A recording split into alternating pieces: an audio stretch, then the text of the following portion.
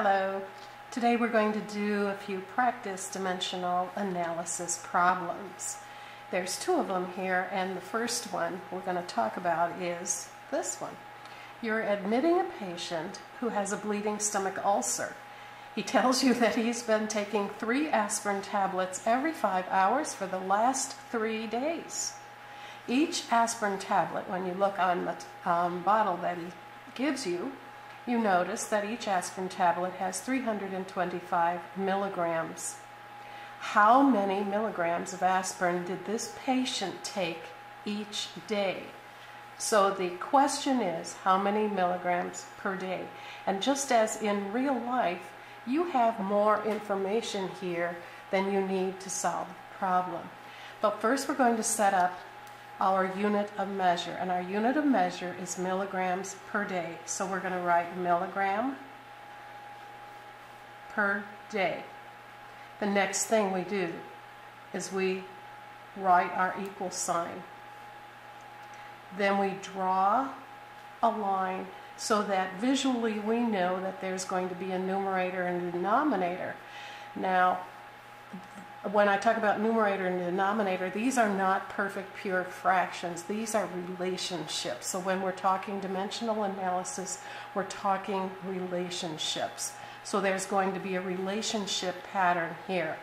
But we know absolutely that the first numerator unit will have to be milligrams. We know that because our numerator here in our unit of measure is milligrams. Unit of measure is milligrams. So we're going to write milligrams.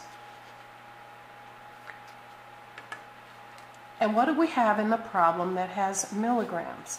Well, each aspirin tablet is 325 milligrams. So we start out with milligrams, so we write 325 is to 1 tablet. We make our X, our multiplication, and again we're looking for a relationship. Now, we've got tablets in the denominator here. We know that we're going to cross up or climb that hill.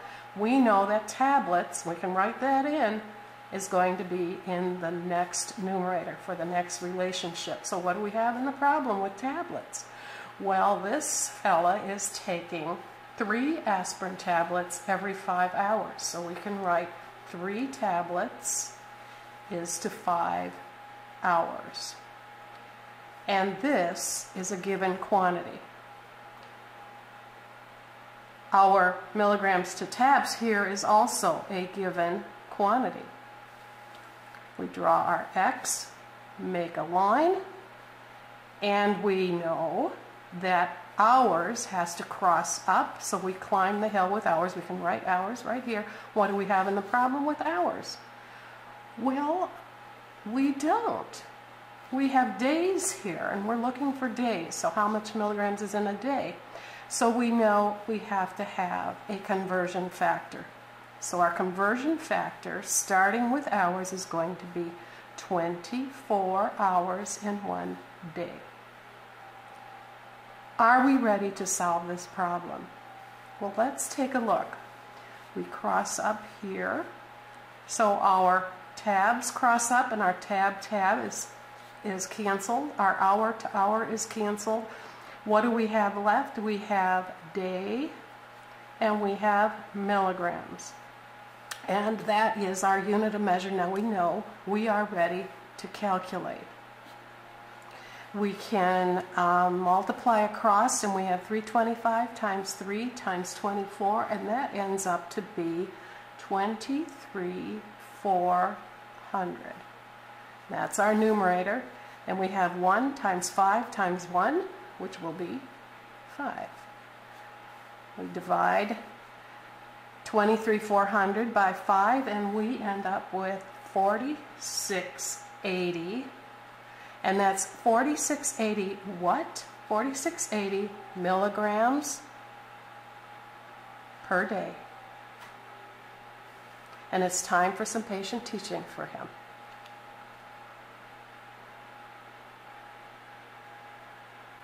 Our next dimensional analysis problem, we're looking at a little baby. So we are calculating fluid intake of a baby who is receiving 5 fluid ounces of formula every 4 hours. The question is asking how many milliliters of formula will this baby receive each day? Interesting. We've got fluid ounces here, 5 fluid ounces, and the question is asking for milliliters. So we start up our dimensional analysis by putting in our units of measure. Our units of measure are milliliters per day. And we can write this unit of measure, and we draw an equal sign. We're looking for a relationship now. We draw a line so that visually we know there's going to be a relationship, a numerator and denominator, and in that numerator, automatically we know it's got to be milliliters.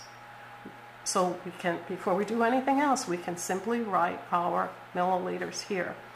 In this problem, what do we have with milliliters? We don't. We have 5 fluid ounces of formula every 4 hours. So that tells us right away that first relationship is going to be a conversion factor. And what do we have with conversion factors with milliliters and ounces? We have 30 milliliters are in 1 fluid ounce. So we put this relationship, 30 milliliters in 1 fluid ounce, that is a conversion factor. We make our X, draw a line. We know that, absolutely we know, in that numerator is going to be fluid ounces. So I can even write that right away. So in our problem, what do we have with fluid ounces? We have 5 fluid ounces of formula every 4 hours. So we can write 5 fluid ounces in 4 hours. Well, we're looking for days, not hours, aren't we? So we're not ready to solve yet. We draw our X, make a line, and we know right away that hours is going to be in that numerator. What do we have with hours? We need a conversion factor, don't we? So we're going to write our conversion factor as 24 hours in 1 day. Are we ready to solve yet? Well, let's look. We know our milliliters are here, and fluid ounces crossed up. They cancel. Hours cross up and they cancel.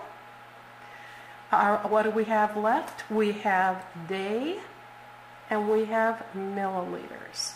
And that is our unit of measure, milliliters in day. So yes, in fact, we are ready to solve.